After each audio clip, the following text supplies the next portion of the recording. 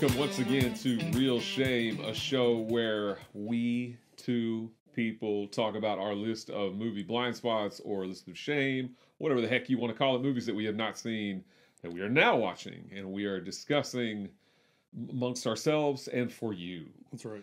All right, so this week we're tackling a couple of films, well, at least one film from my list, and that film is going to be Flight.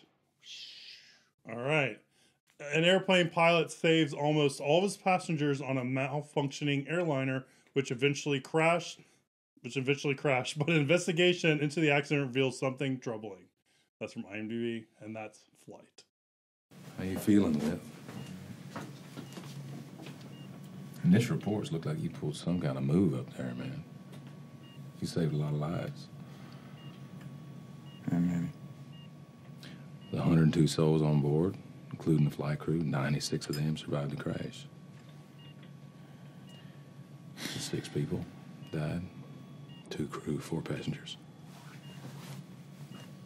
Who on the crew?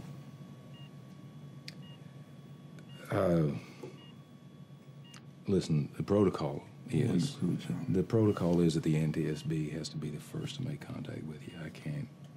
All right, and that agent's here, so... Let me go get him. It's a bit of a show. So just have a dozen of them. All right? All right. Flight came out in 2012. It is written by John Gaines, I think is how you say his name. Probably not. And it's directed by one Robert Bob Zemeckis. We've done a couple of Robert Zemeckis movies. Yeah. We've actually done them around this time of year because we did his outings with Christmas movies and computer graphics and all that kind of stuff. Yep. This movie stars Denzel Washington as Whip Whitaker. It has Nadine Vasquez as Katarina Marquez, as Kelly Riley as Nicole, Bruce Greenwood as Charlie Anderson, and John Goodman as Harlan Mays. It's a movie that I've seen. I saw it when it came out in theaters, but it's a movie that you haven't seen. That's why we're watching it. And so what'd you know about Flight going into it? And what'd you think about Flight after watching it? Yeah, I remember this movie coming out, and I just never got around to seeing it, not for any real reason whatsoever. The only thing I really knew about this movie is I knew that he flew the plane upside down. Because I had heard people go, what's that movie where Denzel flies the plane upside down? And I'd go, I don't know. And they'd go, Flight. And I'd go, oh, okay. Thank you for answering your own question. Yeah. Yeah, so that's was that a rhetorical question they were asking? I guess so. Yeah, okay. I don't know, but I was like, sorry, buddy, do I know you? Yeah. No, but yeah, that's so. People I really just stop didn't know you in the street. Hey, the movie Denzel flies. Well, and I think I knew that he was like an alcoholic. Yeah. Denzel was an alcoholic, but I didn't know anybody else that was in it. I didn't know, John Goodman or any of those people were going to be in it. So I was flying into it blind, I guess you could say. But I knew that. I think I also knew that it was kind of critically acclaimed or whatnot. But anyway. I liked it overall. I think the flight itself is very harrowing and very tense and is a cool scene. I mean, obviously it's scary for the people on the plane, but it's a very cool scene the way that it's handled and very, very interesting. I think Denzel Washington, obviously his performance is good. Yeah. I mean, does Denzel Washington really do bad performances? I think the answer to that is no. The guy's been an institution for a long time and is still an institution. He's a fantastic actor, one of the, probably top 3 actors, working in the world today. I thought it was good. I think my biggest problem with the movie was because, again, I think it's almost more of a character study because, he crashes the plane and then for the rest of the film, he's a man who just continually sabotages himself. Yes. Right? They give him chances and they get him a lawyer and they're like, we're going to dismiss the toxicology report that shows that you were drunk and that you were on drugs and we're going to do all these things for you. But the guy just can't stop drinking. Yeah. He just cannot stop drinking and he'll stop for a little bit and then he'll start back up. His buddy, John Goodman, is the ex-hippie drug dealer kind of guy.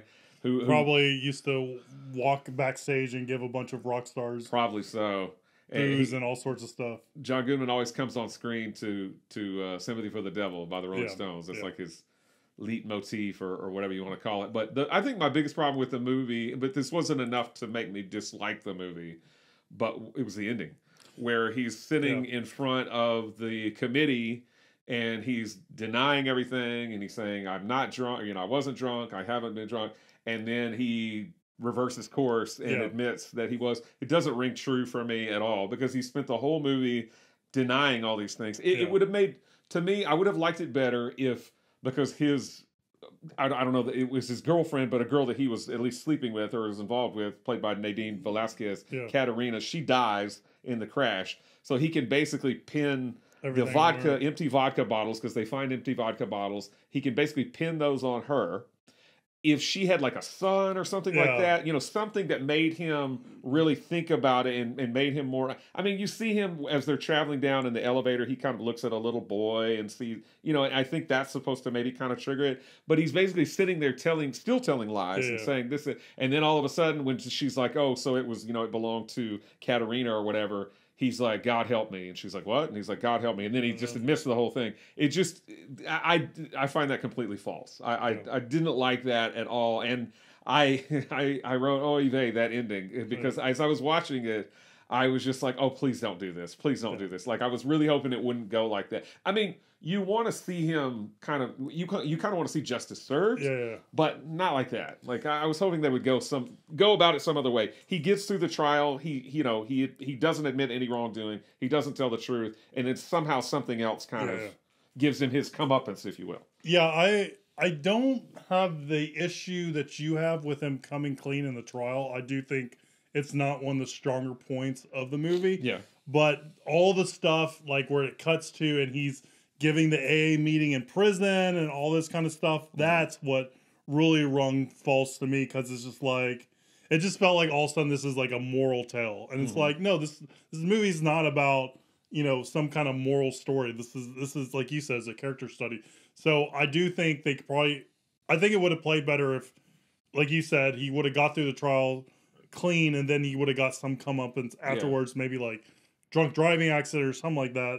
And then not have the, where he gets his life together, 18 months in prison and giving AA meetings, and he meets up with his son and kind of like, repairs that broken relationship, all that kind of stuff. Like that last part just felt like a studio note saying, you can't end the movie sad. And they're absolutely. we gotta turn this thing around, which is terrible because it doesn't really fit with the whole movie. Yeah, at some point he's going to admit wrongdoing, and he does. But it just doesn't ring true for me. There's actually a movie that's on your list. I'm not going to mention it because I feel like that would spoil it. But it's a classic film. I have the same problem with it. You have a character that is one way and one way only, basically the whole movie, one way. And at the end, they completely reverse course, and it just does. I still like the movie, but it just does not ring true at all for me, and I hate that. I hate that part because I'm like, that's not believable. Like, why did all of a sudden they have a change of heart? It's not earned. They don't have like a development to get to that point. I mean, this movie. He goes into the hotel room and they happen to have left the adjoining door to the other room kind of unlocked or whatever. He's able to get in there and get to all the drinks in there. He gets wasted the morning of his hearing. Yep. I mean, this guy's, I don't want to say despicable, but I mean, he definitely leaves a lot to be desired. He's an addict. And I think I've read like on IMDb trivia where, people praise this, how accurate it is for portraying like that addictive, that addict nature and stuff like that, which I don't know, I can't speak about first, second, third hand, but I think that's cool. But I'm with you. I do think like it is a sharp turn. It feels out of place. And it's just like, the question is, why was that added? Or why did they decide on that? I don't know if it was, John Gantz, or if it was Bob Zemeckis, or if it was a studio, or a combination of those. Maybe Denzel didn't want to play a completely bad guy. Yeah. Who knows? But it's weird. It really does distract from the movie. The other thing I feel like distracts from the movie is a little bit is all those needle drops. What do you think about those? We talked about Sympathy for the Devil for John Goodman all the time. There's a few. I do recall that now that you say that. Yeah. They all seem like a little on the nose. I know we've talked about like they're not trying for any deep cuts with any of these kind of music stuff. Yeah. And I think the movie would be better if they were kind of going for deep cuts, but it's just like, oh, okay, we're gonna play the Rolling Stones Sympathy for the Devil. Every time John Goodman's on screen, it's Sympathy for the Devil. Or of course we're gonna play this song by whatever, the Doors or whoever. It's just like, it seems like it was like, okay. So those are the two big critiques I have, because I'm with you. I like this movie. I think I like it a little bit more than when I first watched it. Yeah. I didn't watch it when it came out in theaters. I watched it like on video or on rental or something like that a couple years afterwards. And I'm with you. It's a good movie. Denzel does a great performance. It's interesting, but it's handicapped by the kind of jarring musical choices a little bit, and the ending for sure really kind of takes away from the movie, I think. Yeah, solid performance, and I think a solid story and a good study of this guy and his tendency to just not really make the right choices. So it's worth seeing alone, I think, just for that. And the whole plane sequence, I think, is really good and handled really well. But yeah, I think the ending mars it slightly. And we don't see the plane sequence like 40 times during the movie, which is good. Is that some foreshadowing? Yeah, it is. I was gonna say, there's one other question I want to say, but there's some trivia notes I wanted to add. So basically, this film was inspired, at least partly, by an accident that, or partially inspired by a real life disaster that happened on the Alaska Airlines, was it 261 on January of 2000, and it took John Gantz 10 years to write the whole screenplay. And Robert Zemeckis, this was his first live action movie since Castaway in 2000, because he did, the Polar Express, and then he did A Christmas Carol, and then this was right after A Christmas Carol. Yeah. I wrote down it was nominated for Best Actor and Best Original Screenplay, but it won neither. Gotcha.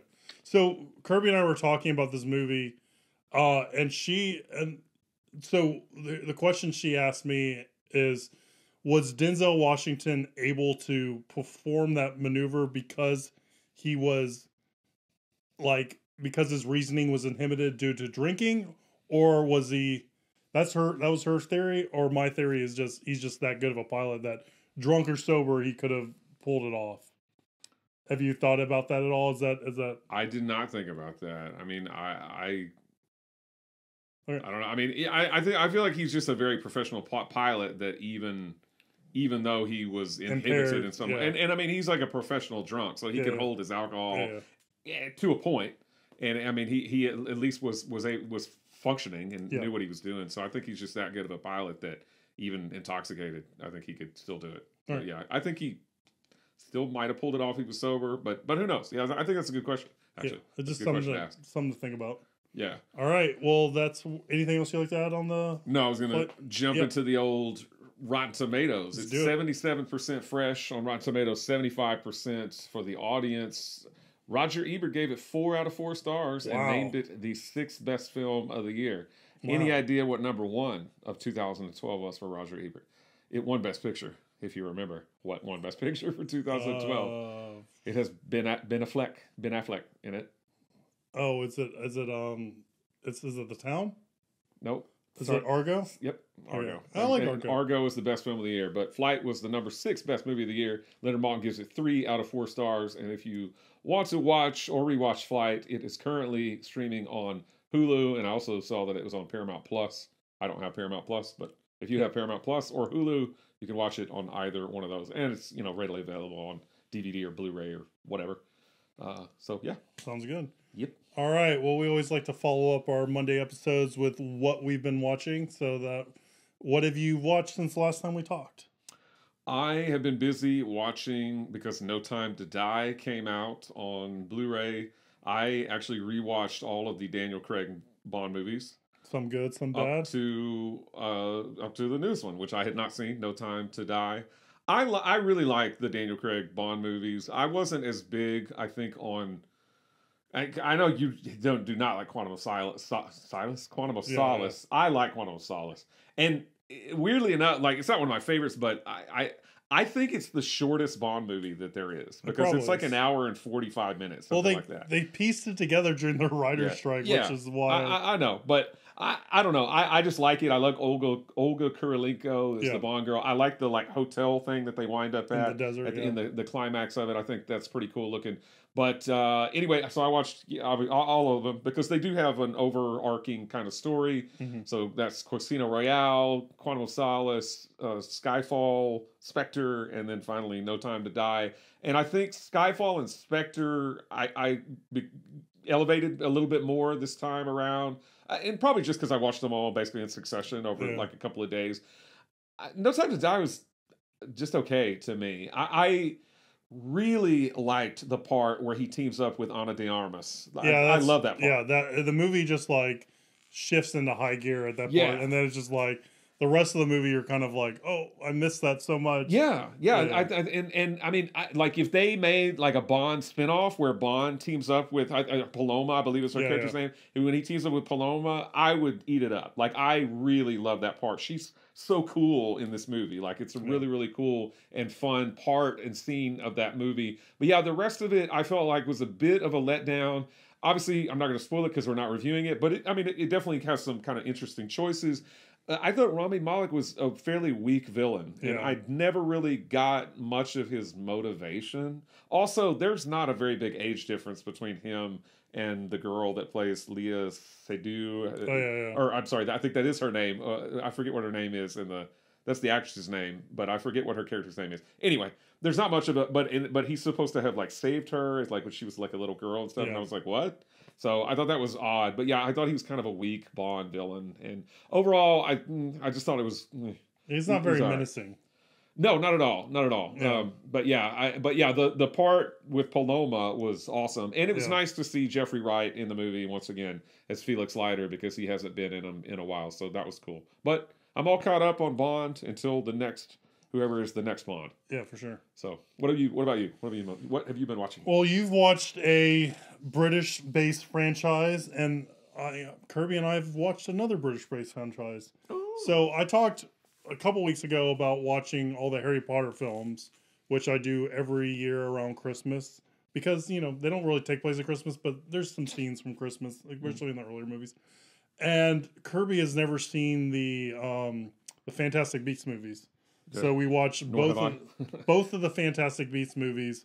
I've seen them. I saw them both in theaters, so it was a rewatch for me. I've warmed up to the Fantastic Beasts movies. Probably because I know what I'm getting out of it, and I know I'm not getting the really good Harry Potter kind of vibes and movie, and I'd say excellence, but maybe not excellence. But I know I'm not getting a great Harry Potter kind of Wizarding World movie from these, so my expectations were, lowered a little bit with these and stuff. But there's some, it's kind of got me excited for the third one, and I'm probably gonna get, it's probably gonna blow back in my face and be, and not be as good as I'm excited for or anything like that. But I'm kind of ready for it, and I like I said, I enjoyed the rewatching these. I know they've recast Johnny Depp, and we're not going to talk about, obviously, the reasons why or his personal life, but I do think he wasn't as very strong as Grindelwald, so I do like, even though they're recasting him, I do think it's probably going to be for the best, because I don't think he added a whole lot to the movies. So, I don't know. So that's what we've been watching, the two Fantastic Beasts movies, which are good. They're not great. They're not terrible. They're good. It's a good way to spend an afternoon. All right. So what did you pair Flight with? So I definitely went on the nose like Robert Zemeckis' movie music choices for this. And it's like, all right, we're doing a movie about a plane crash. What's another movie that came out about a plane crash? And decided to go with Sully that came out in 2016. It's a movie I haven't seen, but have you seen it before? I've seen it once before, yeah. So I've never seen it. So I figured, hey, why not pair these two movies together? It'd be interesting to see how Robert Zemeckis did it and how Clint Eastwood did it. So that's what I did. All righty. All right. Well, stay tuned Wednesday to see our review on Sully. Let us know how you feel about Flight. Leave a comment down below if you're watching us YouTube, or shoot us an email if you're listening to us, realshame@gmail.com. We also answer viewer questions that are sent to that email address, so please send us your viewers' questions. Please like, subscribe, share, do all that social media stuff with the show and the episodes. It really does help, and we really do appreciate that. And stay tuned for Wednesday when we find out if Sully will sink or fly.